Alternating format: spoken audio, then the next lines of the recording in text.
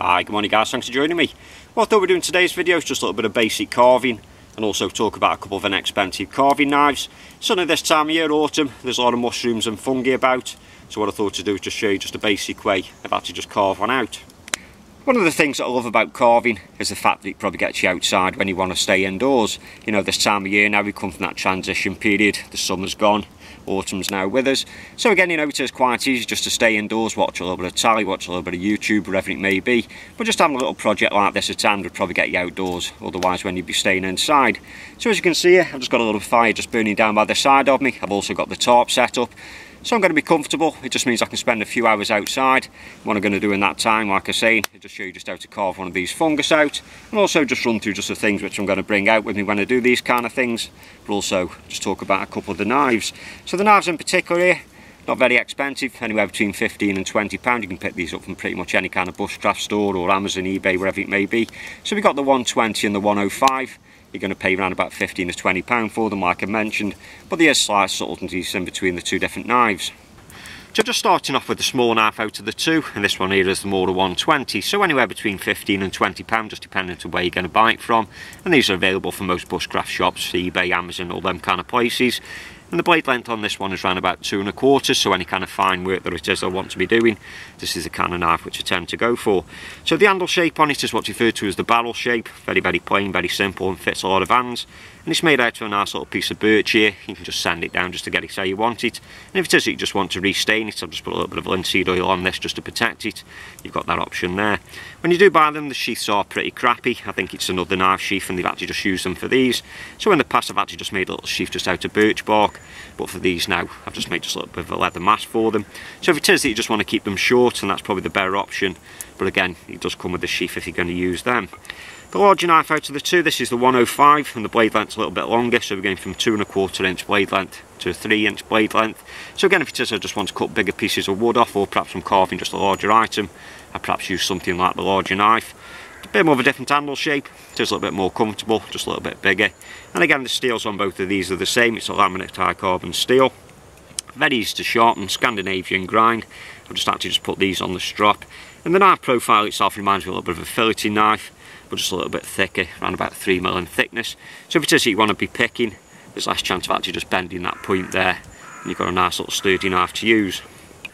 So just running alongside the knives, you will need some kind of saw, so anything like your Laplanders or your pocket boys will do fine. Perfect for harvesting the wood in the first place, but I do find them teeth are a little bit aggressive for any kind of fine sawing that I may want to be doing. So for that task, I use one of these little saws here, very fine teeth on it, if I can just get the camera just to pick that up there. And these are made by Trend. I'm not sure why they're so expensive. I've noticed with the diamond stones which we've got as well, I know they are very expensive, but it is a nice reliable saw. Folds away just the same. It's got multiple positions on it just like the pocket boy has, and again, half the size, half the weight. Very fine teeth on it, so it means I'm not leaving cut marks in wood. So if it is I'm not sanding the work down, these kind of things are going to be perfect for it. But again, like I say, you know, you don't have to spend a fortune. One of the pocket knives which I do carry quite regular is the Farmer, and on this it has got a saw, again, you know, for cutting these little pieces of work down.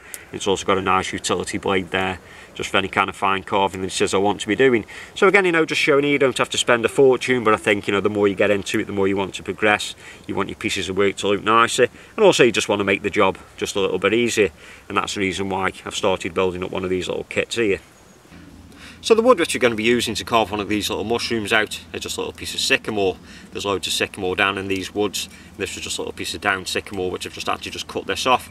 And again, you could use green wood, you could use dry wood, you could use anything that you want to use. And also the beauty about carving mushrooms or fungus out is the fact there's that many different varieties. You can carve it out how you want, and I'm sure it's going to replicate something.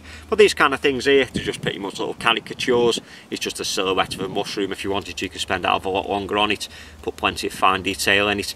But again, you know, the beauty about these is you can give them away as gifts. Every now and again I'll probably just leave 1 or 2 on the path, just see if they're there next time I come down to the woods. And as daft as it seems, I've actually seen these kind of things for sale at game shows and also the bushcraft show, and people want quite big money for something which is going to take you 15 or 20 minutes. So the first thing which you've got to do is decide what size you want your mushroom. Obviously you can make them quite large or you can make them quite small, and what I tend to do is just use my fingers for measurements. So this mushroom here, I've gone with 3 fingers, and I've gone with 3 fingers, and this one at the top here, I've gone with 4 fingers, and I've gone with 4 fingers. So again, just making things just a little bit easier. You don't have to bring any kind of measuring devices out with yourselves, and again, just carving these freehand, you're just going to make each one a little bit more unique than the other. So again, just using just a thinnish piece of wood like this, just checking the diameter, so it's 2 fingers. I'd probably go something like 2 fingers, and then 2 fingers down, so giving me a total of 4 fingers just in the length, and then you can just decide how wide you want these bands just around the top and around the bottom. But the first thing we're going to do is just put a little stop cut in, and that's something, again, you know, when it comes to carving these little mushrooms out, you're just going to get used to using the knife, it's going to get used to using the saw just on delicate little pieces of work. And again, for when it comes to carving feather sticks out, just learning all about the angles for the blade grinds and everything like that, it's just going to make all your jobs around camp just a little bit more easier.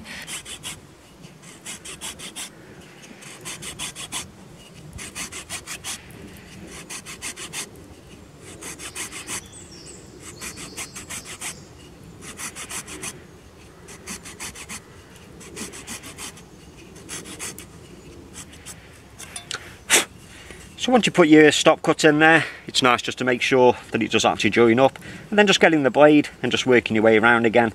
Just kind of check that you've got an even depth all the way around. You can actually just, you know, compensate just as it is when you're carving, but it's just nice just to get it right just in the first place, and then when you start carving the little stalk out, it just means then you haven't got to start chopping away just a bit more at the top here. So what we got there now, that's a stop cut all the way around, nice even depth. Like I say, now if we just want to go a little bit deeper in a second, we can just do that. So the first thing we're going to do now is actually just start carving away just the round top, and I like to start from the bottom, just doing 1 cut from the bottom, 2 just a little bit further up, 3 and then 4, and then it'll just taper its way just nicely just up to the top here. So just before we start making the first cut, the first thing we're going to do is mark out just where I want the band. So you just get the knife and you can just score just the bark just by rotating it round like so, very easy. Or if you want to, you can actually just get your knife and then just move it up and just strip that bark off, just making sure that you've got a little bit of band there between the saw mark and just where you've actually cut. And I'm just going to work away just all the way around, not taking much off. First of all, I just want to remove this bark, and then we can start working away just up the piece of wood.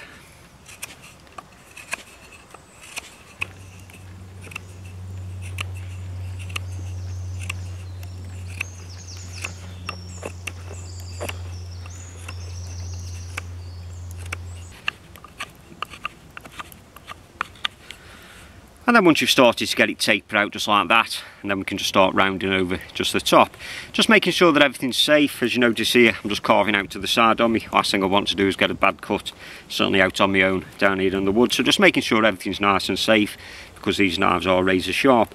So when it comes just now, just rounding that top over, again we're just going to cant just that knife blade in, and I'm just going to chew away around the top, just crowning it all the way around, till eventually we can actually just form a dome just on top of the mushroom there. And again, it hasn't got to be perfect. You know, once you've actually got just the basic shape carved out, you can spend as much time, you know, just to smooth things out and get rid of knife marks and just get the exact shape that you're looking for. Or like I say, just make these quick, make them as easy as you want to make them, make nice little gifts, and also just leave out on the paths as little presents for people that may walk by. You know, we do get quite a few dog walkers down in these woods, so just a nice little gift for them. And again, you know, this time of year, you know, you could actually just make them as little Christmas gifts. Just start carving them now, give them a little bit of time to dry out, and then you can just apply some kind of oil or some kind of you know, wood conditioner just to make sure that they're waterproof. Again, you can actually just keep them out in the garden, you know, they look quite nice, or just put them in the kitchen somewhere like that, or something that you've just made yourself.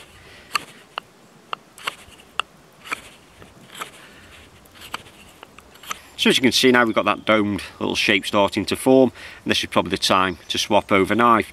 What I'm going to do is just chip away just nice little pieces just off the top here, and if you notice there with the length of the blade, there's a good chance of actually catching the finger. Certainly if you're just looking at the piece of work and not concentrating on the end of the blade, hence the reason just for having a small little blade. So just moving over to the smaller knife, and when it comes to now just to chipping them little pieces away, as you notice there, there's going to be no chance of actually cutting my fingers.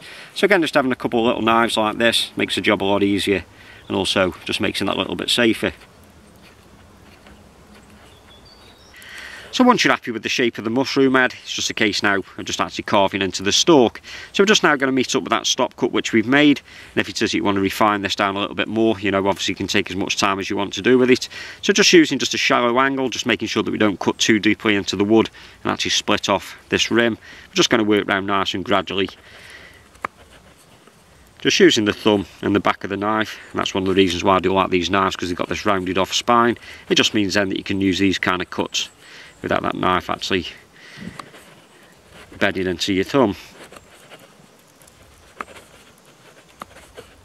And once you've gone all the way around, just keep going round gradually,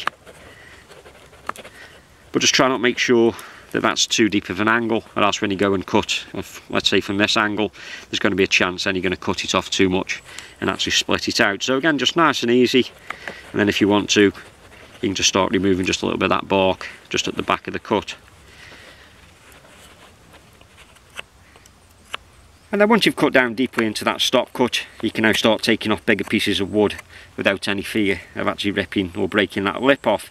And again, if it is that you haven't cut it evenly all the way around, you can just get your knife just to tidy that up, just by working it backwards and forwards just to cut them little strands off, or again just use the saw and just cut it round and just get it as deep as you want it. But again, this hasn't got to be perfect, it's your mushroom, obviously you can do what you want with it, but again just trying to get it in proportion just makes things look just a little bit more nicer and just a little bit more realistic.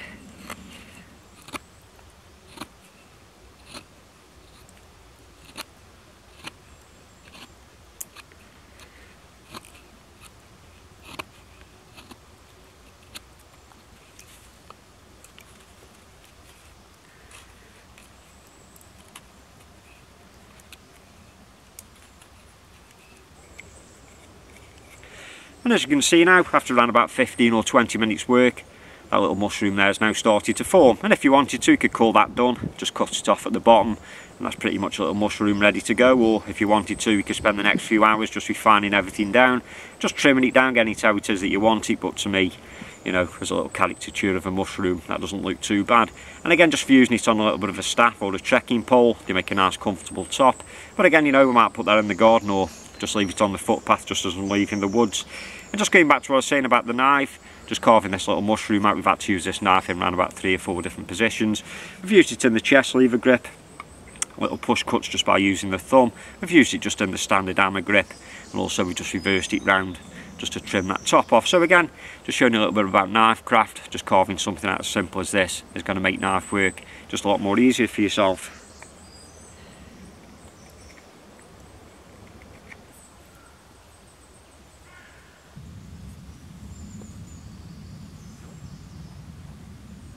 So just before I can call that done and make myself another cup of tea, I have got a couple of small jobs which I need to do.